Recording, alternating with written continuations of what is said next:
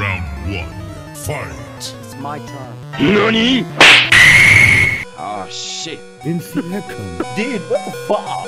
This is your space, this is your area. She can't do that, yeah? Alright, let's try this again. My turn!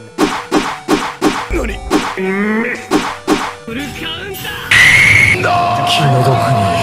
stand up. It's no good. I can't do it. I did it! I did it! I'm up! I'm up! I'm going back down! Game over.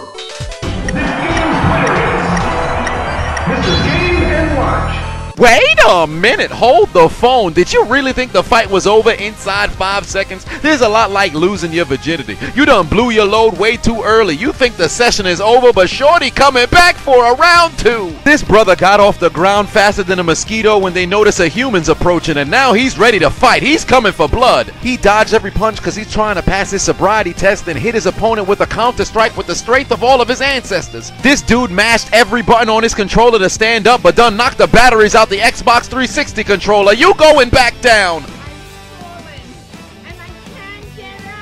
Game over. No wonder they had glory written in the corner, cause homie got sent to Jesus. Homie really thought he'd win the fight with the 2-piece extra crispy, but didn't know his opponent's gluttony knows no bounds. His diet is all out of whack. He eats that for breakfast. Unsullied by the effects of your assault, he would then activate Ultra Instinct. You couldn't find this much dodges in a car dealership. Falcon! Punch!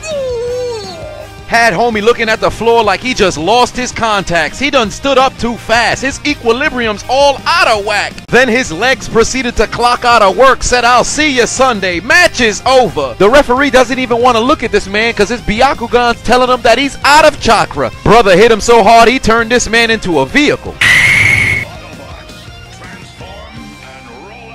Somebody get the Yu-Gi-Oh cards. He's in the graveyard. Activate Monster Reborn. Call up Nurse Joy. Get him to the Pokemon Center. Take him to UA. He's gonna need to see Recovery Girl. Somebody please call the goddamn EMT.